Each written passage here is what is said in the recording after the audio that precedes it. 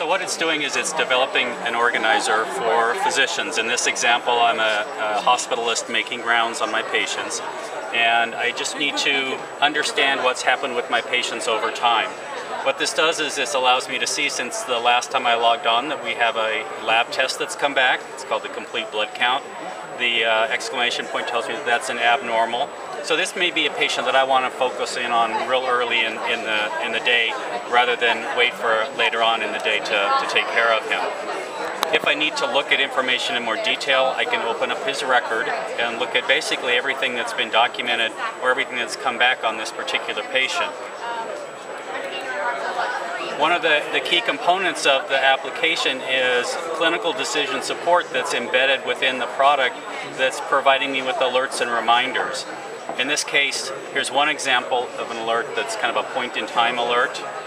Here's another example of an alert that occurs over time. So what's happening in this particular case is one of the markers for kidney problems is an elevated creatinine. And very often it can increase over time, and realistically, you know, we would maybe potentially wait until the patient is exhibiting symptoms before somebody does something about this. So what it's doing is it's just saying, hey, you know, you need to watch this. There's something you need to consider, and the idea is to prevent something from happening, you know, early on in the process. Another key component of this is the ability for healthcare organizations to share best practice guidelines across disparate organizations. So, for example, the Mayo Clinic in Rochester develops an application for cardiac patients. I may work at a hospital in a rural outlying area. I could take advantage of that best practice guideline. In this example, I see a list of patients who are on that guideline, and typically what we have to do is give a certain set of medications. These patients are patients who are having acute heart attacks. So I can see that this patient's already had his aspirin, he's had his nitroglycerin and his morphine, but there are still 3 medications that are outstanding. But I'm doing okay because I still have about an hour before we've hit that time limit.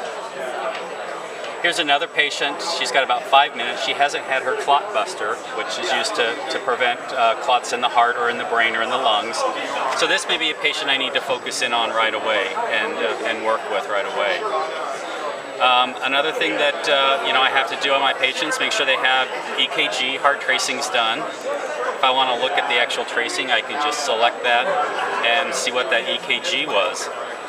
But overall what it does is it allows an organization to apply best practice guidelines across disparate systems, whether it's a GE Healthcare software system or a system from another vendor. About how much training do you think someone would need to use this? Well, you know, this is still in development. It's scheduled to go live at Intermountain later on this year in their shock trauma unit. So I don't have any data on how long it's going to take to train. I'll tell you that I learned it myself, you know, very quickly. But as far as, you know, using it in real clinical use, I just don't have that data.